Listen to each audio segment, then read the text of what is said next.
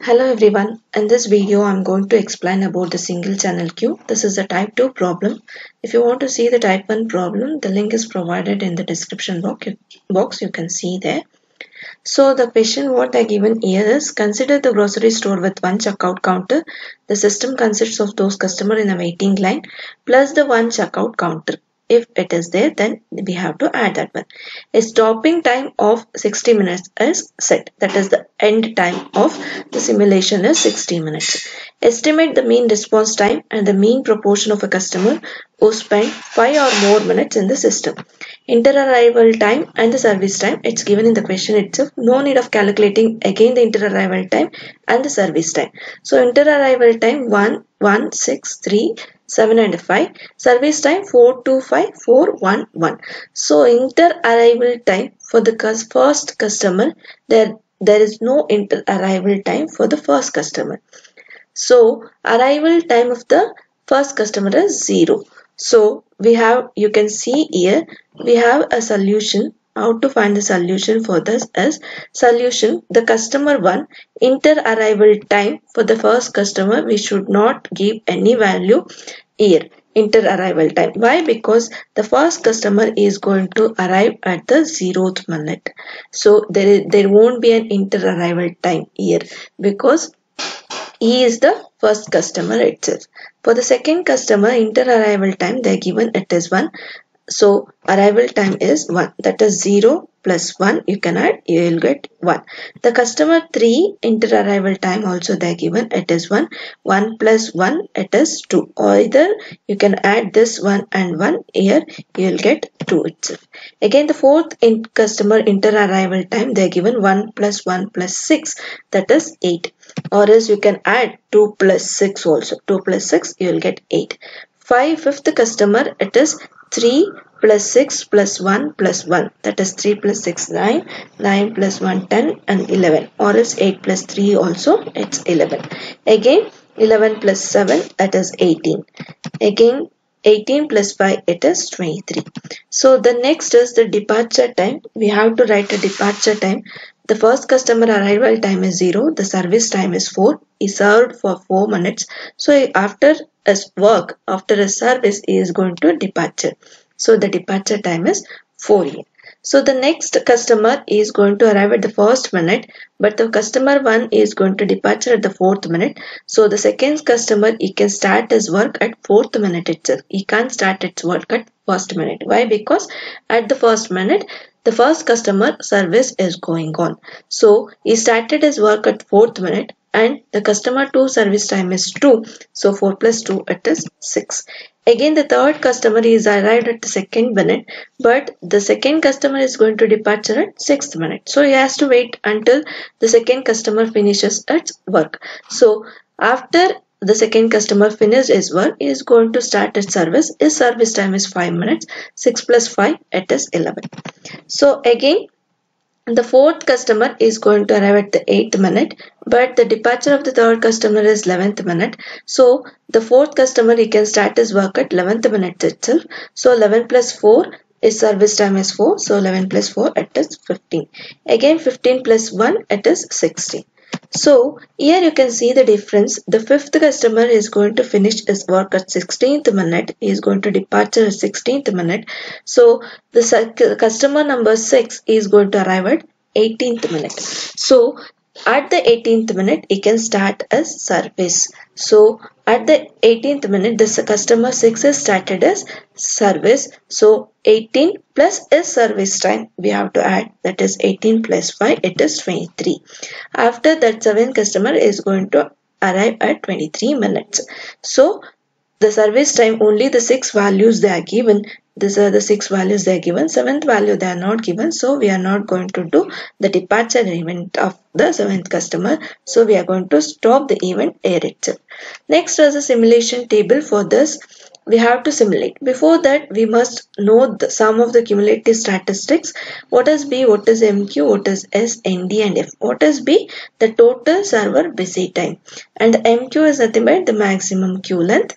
And S is total time spent by the customer in a system.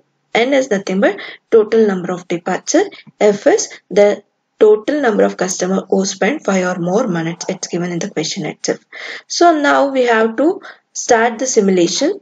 So here we have to start the simulation table. The clock time, how to decide the clock time is arrival time and the departure time. So these two, write it in an ascending order. The first arrival time is 0, 1, 2, 4, 6, 8, after that 11 in the both departure and arrival event. 11 is there, 11, 15, 16, 18 and 23.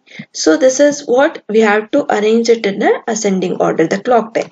So it is 0 and next is 1, the next value is 2, the next value is 4, next value is 6, 8 and the next value it is 11 and the next value it is 15. Next value is 15. After 15 we are going to get a value, it is 16 and the next departure event is 18 and next is 23. So now we entered the clock time.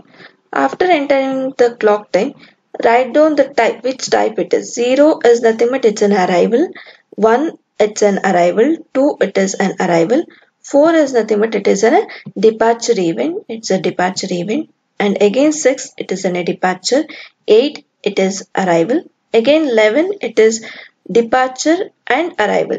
First it is departure and then arrival event. The next 15 it is a departure type, it's a departure type, and the next value here 16 it is an departure, 18 it is an arrival event, and 23 it is departure and arrival, both it is there. So after writing this much, the next we will come to the simulation table.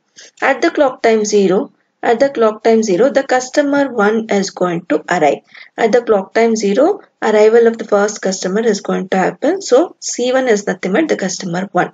Again, FEL is nothing but future event list. What is the future event which is going to occur in the simulation? So the future event list is nothing but arrival of the next customer, that is at first clock time 1, and arrival of the next customer, that is customer number 3 at the clock time 2. That future event we have to write. Arrival. Next two events is arrival event itself, that is arrival of second customer and arrival of the third customer at clock time 1. At clock time 1, at clock time the customer 3 is going to arrive at the clock time 2. We are going to write two future event lists. What are the two future event lists? That is two arrivals, that is the customer 2 and customer 3. At what time they are arriving? At the 1 minute and at the second minute. This is the future event list. This is E is nothing but end of the simulation at 60th minutes, it's given in the question. So the cumulative statistics, all the cumulative statistics at the clock time 0, it is 0 itself. So we are going to enter it as 0. Now at the clock time 1, what happens at the clock time 1? The customer 1 is arrived, but still customer 2 is arrived, but the customer 1 is still not departed. So customer 1 is there still in the checkout counter. He is arrived at the 0th minute. Now customer 2 is arrived. Customer 2 is arrived at the clock time 1. At the clock time 1, the customer, two customers are there at the checkout line. Where customer 1 is there at the server. So he is there at the server. How many members are there at the server? So 1 is there at the server, and LQ of T, it's a queue. So the customer 2 is there at the queue. So we have to enter 1 customer is there at the queue. So the next future event list. The second customer is arrived at the clock time 1. The third customer is going to arrive, and the departure next event is arrival of the third customer and departure of the first customer. So arrival of the third customer, and we have to enter the departure of the first customer at 4th minute. This is the next clock time. You can see here the next two clock times we are writing here. That is arrival and departure event. A2 and D4. You can see that A2 and D4 we are written. That is the future event list. Now let us see the cumulative statistics for the clock time 1. At the clock time 1, the B is nothing but total server busy time. How much time the server is busy. So from 0 to the clock time 1, A is giving a service to the customers 1. So he is busy for 1 minute. MQ is nothing but the maximum queue length. What is the maximum queue length here? It is 1. One customer is there at the queue. So the maximum queue length is 1 itself. And S is nothing but the total time spent by the customer in a system. Still one customer is not departed. The customer number 1 is not departed. So we can't able to write the total time spent by any of the customers. So it is 0. ND is nothing but the total number of customers who spent 5 or more minutes. The clock time itself 1. 5 or more minutes we can't able to write. So it is 0 itself. F is nothing but the total number of departures. Say still departure event is there at the clock 4. We are not arrived for any of the customer departure. So here number of customer dispatched, it is 0 itself. Next is the customer who is going to arrive. Next, the checkout line. What happens at the checkout line? At the clock 2. At the clock 2, the still customer 1 and customer 2 is given a service. These two members are there at the checkout line. So at the clock 2, the customer 3 is going to arrive. The customer number 3 is arrived here. So customer 3 is arrived. At what time? He is going to arrive at clock 2. So he is arrived at his arrival time is 2. So now we have to see who is getting a service. Customer 1 is getting a service. How many number of customers getting a service? That is 1 itself. How many number of customers are there in the queue? 2 members are there in the queue. So we have to write it is 2 members. Now the future event list. Future event list is 2 departures. 2 departures at clock 4 and at clock 6. So departure event of the future event list is departure at 4th minute. This is the future event list. Departure at 4th minute and departure at 6th minute. So these are the future event list. Who is going to departure at 4th minute? The customer 1. Customer 1 is going to departure at 4th minute. Customer 2 is going to departure at the clock 6th minute. So now let us see the cumulative statistics. Busy time of the server. From 0th minute to 2 minute clock time 2, the server is busy. S server is busy for 2 minutes. MQ, maximum queue length. What is the maximum queue length? That is 2. We have a 2 here. Total time spent by the customer in a system. So none of the customer is departure still. So total time spent by the customer we can't calculate. ND, total number of departures. None of the customer is departed at the clock 2. So we can't calculate. F, total number of customer who spent 5 or more minutes. That also we can't calculate. Why? Because the clock time itself it's 2. Now we can't calculate the number of customers who spent 5 or more minutes. Now let us see the departure at 4th minute. Who is going to departure at the 4th minute? The customer 1.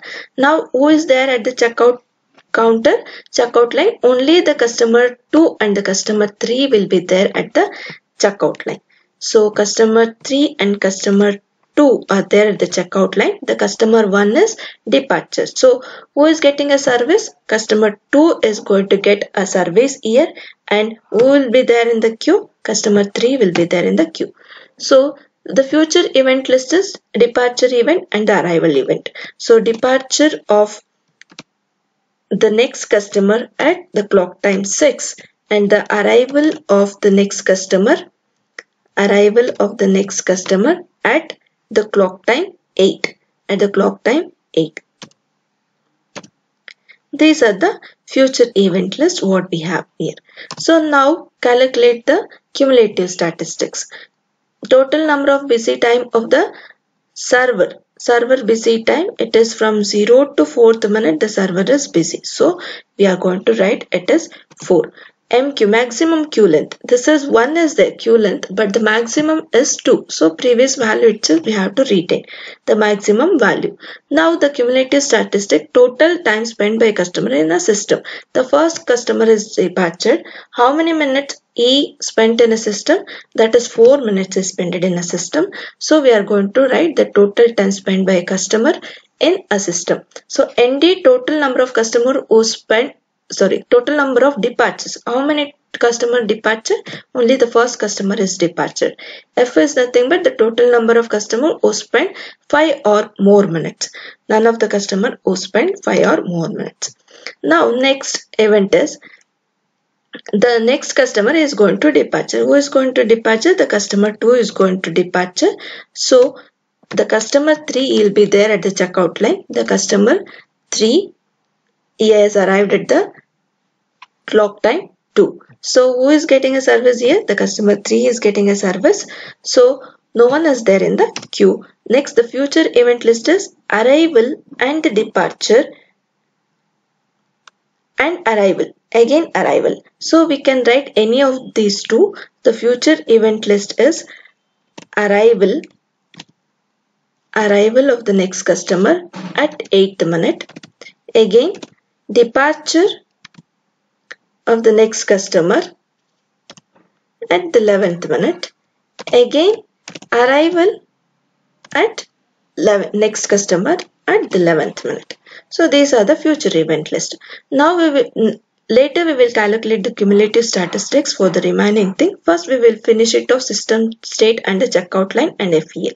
So now let us see who is arrived here at the 8th minute. The next customer is going to arrive, but the customer 3 is not still finished his work. So customer 4 is arrived. Customer 4 is arrived, but still customer 3 is getting a service. So at the checkout line, customer 3 will be there. Along with this customer 3, we have a customer 4. He is arrived at 8th minute. Now, who is getting a service here? The customer 3 is getting a service and customer 4 will be there in a queue. Now the next future event list is, we have a 2 future event list, that is departure of the next customer and arrival of the next customer. So at the 11th minute, so you can add these two in the future event list.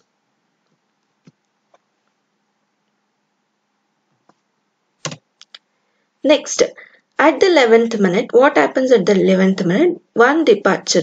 Who is going to departure at the 11th minute? The customer number 3 is going to departure and customer 5 is going to arrive. So customer 3 is departed. So customer 3 is departure. Who is there at the checkout line? That is C4. Customer 4 he will be there in the checkout line itself.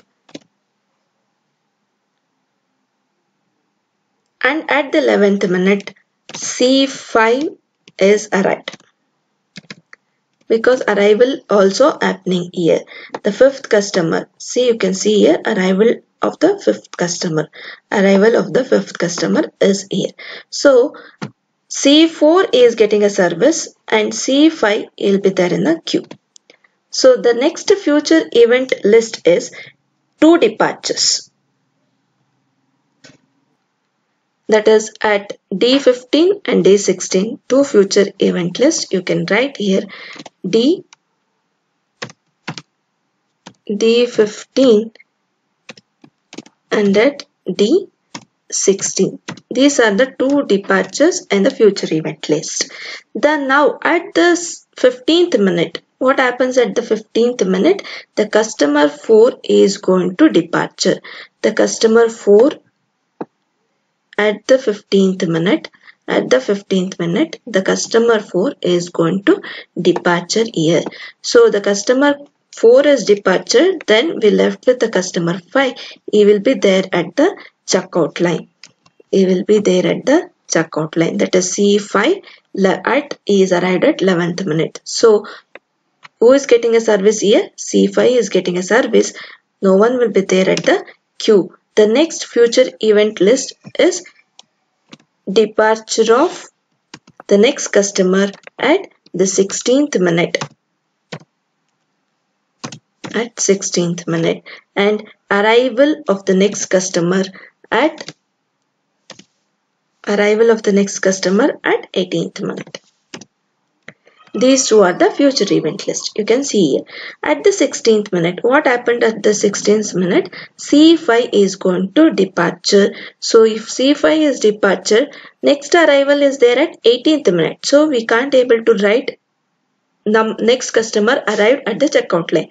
So no one will be there at the checkout line, and at the system also no one will be there, and I'll queue also, in the queue also no one will be there. Why? Because the next arrival is there at the 18th minute. So none of the customer is going to arrive here. C5 is going to departure at the 16th minute. So the next future event list here is arrival of the next customer. Arrival at 18th minute, and next is departure at 23rd minute. These are two of the future event list. Again, you can write that arrival of 23, but we are not going to write arrival at 23 because we are not going to calculate the departure of that customer. So we are going to stop here itself, departure at 23. Who is arrived at the 18th minute? C6 customer. So customer number 6 is arrived at 18th minute. So he is getting a service. So ls of t is going to 1. No one will be there at the queue. That is 0. So the next future event list is departure of the customer 6. Departure at 23. Departure at 23rd minute. What is happening here? Future event list departure. So here also you can see that departure and arrival of the next customer. Two future event list, arrival of the next customer. So here arrival of the customer 7. Arrival of the customer 7 at 23rd minute, and departure of customer 6 at 23rd minute. So who is there getting a service? Customer number 7 is getting a service, and 0 it will be there here.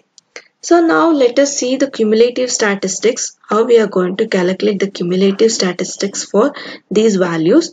So now busy time from 0 to 4th minute it is busy customer, 0 to 6th minute it is busy, so clock time is 6. Again here the clock time it will become 8. Again the clock time is 11. Here from 0 to 15th minute is getting a service, so it will be there 15. Again 0 to 16th minute is getting a service, so it will be there at the 16th. At the 16th minute, what happens at the 16th minute? E is empty. The customer is empty till the 18th minute. So the whatever the clock time is there, we can't able to write that clock time here. So we have to carry the same previous clock time. Even though the clock time is 80, till 16th minute only the server is busy. From 16th to 18th minute it is idle. None of the customer is getting service. So we have to write here it is the busy time of the server, it is 16 itself. Even though the clock time is 18, but we are getting a service only till 16. From 16 to 18th minute, 2 minutes it is idle. So the next from 18 to 23, 18 to 23 it is 5 minutes. So we have to add 5 minutes. That is 2 minutes it is idle here. So the minus 2 we will get. So 18 plus 5, that is 23 minus 18, it is 5 is there. So 16 plus 5, it is nothing but it is 21. So here be careful. Why we are going to take it as 16 itself. The busy time of the server is 16 itself, means from 16th to 18th minute the server is idle. None of the customer is getting a service. So at the 18th minute, from 0 to 16th minute itself the server is busy. After 18th minute, how many minutes the server is busy? That is 18 to 23. That is 23 3 to 18, that is 23 minus 18 is 5. So we are going to add, that is 16 plus 5, that is 21. This is the busy time. So next is the MQ, the maximum queue length. What is the maximum queue length? Here you can see that the queue length is 2. The maximum queue length you can retain, it is 2 itself for all the values. Even though it is 0, 1, 1, 1 is there, the maximum queue length is 2 itself. The server total time spent by the customer in a system.